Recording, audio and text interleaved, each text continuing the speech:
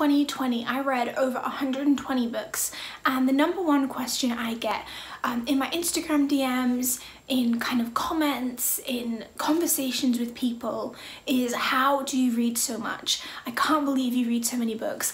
I can never read that many books. I read this many books and I could never increase the number of books I read. I did not start off by reading 120 books a year, and while that is definitely not normal and that's kind of the extreme of reading, there are definitely ways that you can increase the number of books that you read every single year. And today I'm going to walk you through 10 tried and tested ways that you too can increase the number of books you read a year. Before we get started, please do click subscribe. You can also head on over to Belle's Books on Instagram and follow me on there. You can get my daily life updates, reading updates, etc. And finally, you can also join my Patreon book club if you would like. We are this month reading one of the shortlisted books for the Women's Prize for Fiction, Unsettled Ground by Claire Fuller. I also have a worksheet related to this video which is available for you to download if you sign up for the reader or the reviewer tier on my Patreon. So the first way to read more books is to identify your motivation for wanting to read more books. Why do you want to increase the number of books you read a year? Is it really that you want to read more books, or is it that you want to spend more time reading? What do you want to accomplish by reading more? Finding the reason that you want to read more books will help keep you motivated as you implement all of these tips and tricks that I'm going to be sharing with you. This might be something as simple as, I want to watch less TV and the time that I free up, I want to spend it reading.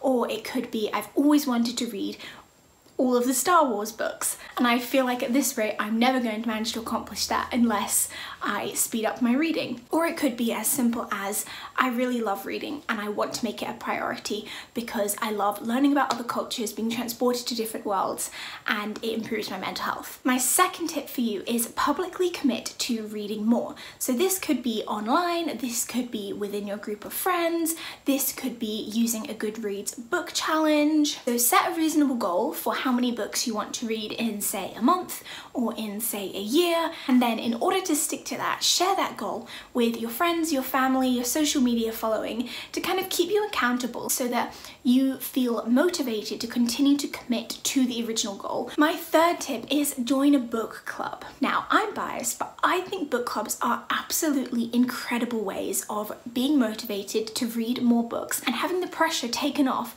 what book you have to read next. If you're in a book club, you always kind of have that next book on your horizon and you can get fantastic recommendations all the time. You also have motivation to not give up on the books that you read because you're reading them with a group and you're looking forward to being able to talk about them, even if you're going to be talking about them to say how much you didn't like the book. There's still that motivation to keep going and finish the book. As I mentioned at the start of the video, I have just begun my own book club, Belle's Book Club. The link is in my bio if you want to join. This is going to be a fantastic way to keep yourself accountable for reading more books, to have the pressure taken off what book to read next, and to keep your motivation to finish new books. My fourth tip is schedule your reading. And I know this sounds really boring and it really doesn't sound that fun at all, but scheduling something into your schedule means that you are making it a priority. If you schedule in an hour of reading at a certain time, all that means is that you are prioritizing that activity because it is important to you, and so you are creating time for it. No one is so busy that they can't make time for the things that they really enjoy. Scheduling your reading doesn't have to be hard, it just has to be done to make sure that your brain knows that this is a priority for you, and by not reading, you're actively rejecting your priority rather than passively letting the priority slip by. You can also anchor your reading to an activity you already do. So for example, before I go to bed, I'm going to read for half an hour. So that means I have to get in bed half an hour earlier than I usually do, which means I have to watch TV for half an hour less. But that kind of pressure of deciding when to read is taken off because you're already getting in bed every single day, and reading before you go to bed isn't that hard to integrate into your schedule. So number 5 is listen with your ears. Yes, that sounds really weird, but I'm just talking about audiobooks. I don't think I believed in the power of audiobooks until maybe late November last year when I finally started listening to them, and it has literally revolutionized my reading life. I have been able to tackle big tomes that I have been putting off and not wanting to read because I have listened to them gradually on audiobook during times when I wouldn't have been able to read a paper book.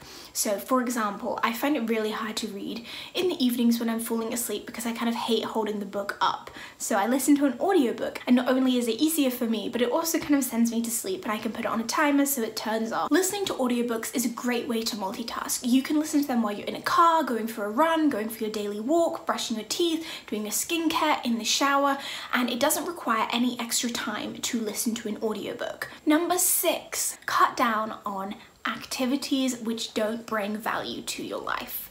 So for example, if you're a big TV watcher and you spend 4 hours an evening or day or whatever watching TV, I'm not saying cut out watching TV. If you like your TV, you like TV, but decide I'm going to replace half an hour of that time with reading, and be active about that. Hold yourself accountable. If you usually watch TV with your partner, decide that one night a week you're not going to watch TV, but you're going to read together. You could read the same book, you could read a different book, it doesn't really matter. For example, you could decide that between dinner and 9 p.m. or when you put your kids to bed at 9 p.m. That you're not going to put the TV on, you're going to be reading during that time. And then after that, you can watch TV for the couple of hours before you go to bed, or whatever you prefer to do. But I'm very honest about this. I think that sometimes we kind of get into habits of spending time on things which don't really bring value to our lives. And just because that's a habit doesn't mean that we have to continue that habit for the rest of time. My 7th tip is read a book with someone you live with. This is very specifically with someone you live with. So this could be a housemate, your partner, your mum, your dad, your brother, your sister, whatever, but I think it's important that you live with them.